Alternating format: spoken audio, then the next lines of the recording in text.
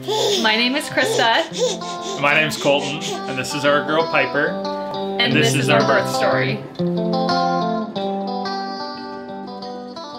My sister got pregnant like 4 months before us, and so she was planning on giving birth at Overlake. I just wanted to as well because I trusted her opinion.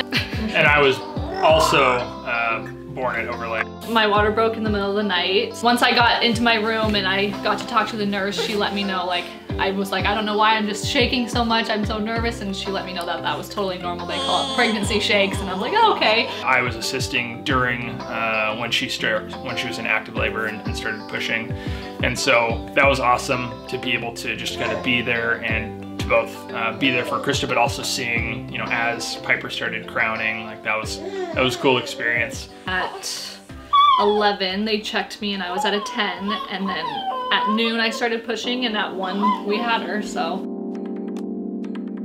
I told him afterwards, I was like, I was not expecting the delivery to be so relaxing.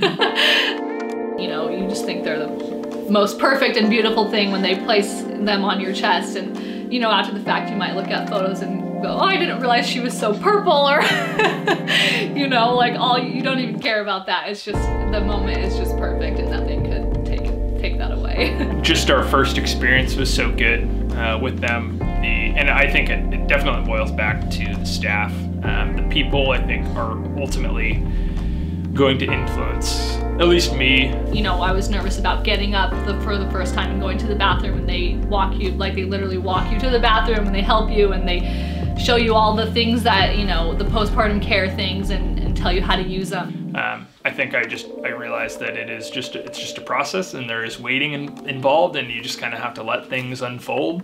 I mean, for me, Overlake was just, gave me peace of mind knowing that they had everything that I would need if something were to go wrong. And we actually are pregnant with our second, and we're planning to deliver at Overlake as well, so. And it should hopefully be in time for the new birthdays. Yeah.